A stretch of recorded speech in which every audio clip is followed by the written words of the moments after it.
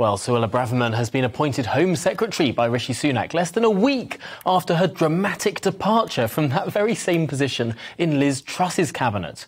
Her tough stance on illegal migration is likely to define her tenure, with a special focus on stopping those small boats from crossing the Channel.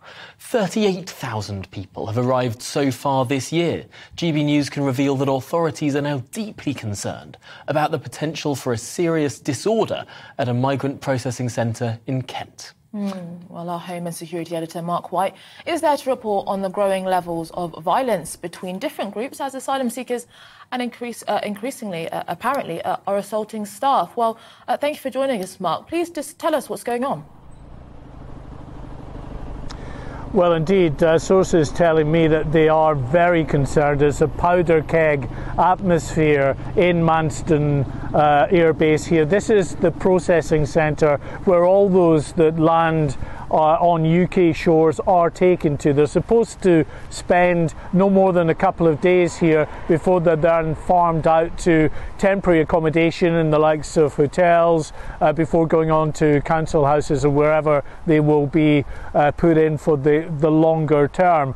But what is happening is that the 1,000 capacity here has been well exceeded and is growing all of the time. That's adding to tensions and outbreaks of violence, and they're just not getting them processed out to the interim accommodation, so that they're spending in some cases up to a month here. Now this chimes what we're hearing with the evidence that the Home Affairs Select Committee has been hearing just in the last hour in Parliament, with the Chief Inspector of Borders saying that he carried out an inspection or a visit to Manston just this past Monday.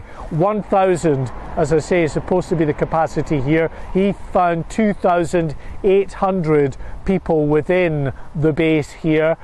These people being guarded by groups of guards who just lack the proper training to deal with these individuals on a security level. And last night, for instance, sources telling me there were 7 separate incidents of violence that broke out within the Manston base, and some real concerns that it may only be a matter of time before we're seeing something similar to what happened at Napier Barracks about a year ago, when those that were being held there set fire to those barracks. So some real concern. Couple that, of course, with the assaults on staff, which are increasing as well, then there are some real issues that the new Home Secretary, Suella Braverman, has got to grapple with before she even deals with, of course, the increasing number of people coming across the Channel.